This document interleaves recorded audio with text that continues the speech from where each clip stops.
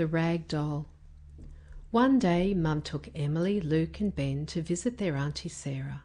They loved seeing Auntie Sarah because Auntie Sarah loved seeing them. Auntie Sarah also had a house full of surprises and a special room where children could play. In the room there were lots and lots of toys, big toys, small toys, cuddly toys and funny toys. But there was one toy that Emily loved more than all the others. Emily looked around the room trying to find it, and then she smiled a big smile when she saw it lying in an old pram, Polly the Rag Doll. While Luke and Ben were playing in the room with lots of different toys, Emily took Polly outside for a walk in the pram. She picked Polly some flowers from Auntie Sarah's garden and gave Polly a leaf biscuit to eat. Emily hoped she could stay all day and play with Polly. But soon Emily's mother called her and told her that they had to go home. Emily couldn't stay all day and play with Polly. Emily didn't want to go, and she didn't want to let go of Polly.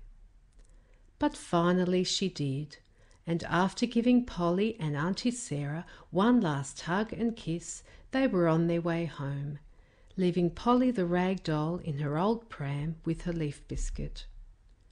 A few days later, Emily's mum had a present just for Emily. It was wrapped in yellow paper and had a red ribbon. The package felt soft and it wasn't very heavy.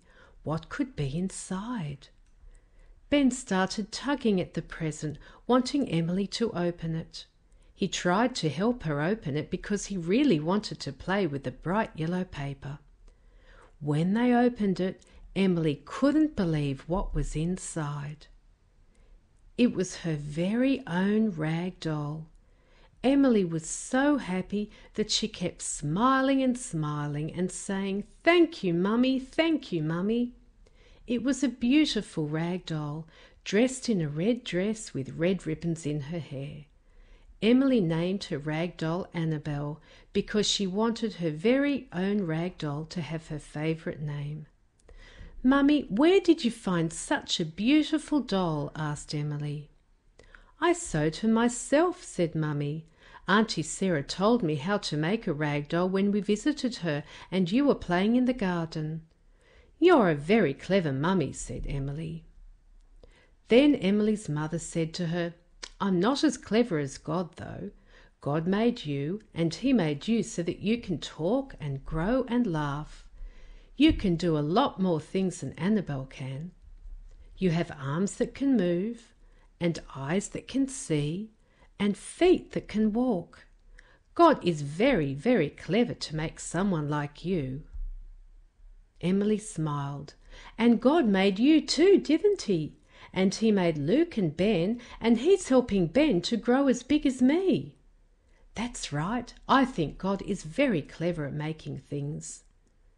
"And Mummy, God made you so that you could make Annabelle. I can say thank you to God for you and Luke and Ben and me and for giving me Annabelle." And Emily closed her eyes and did just that.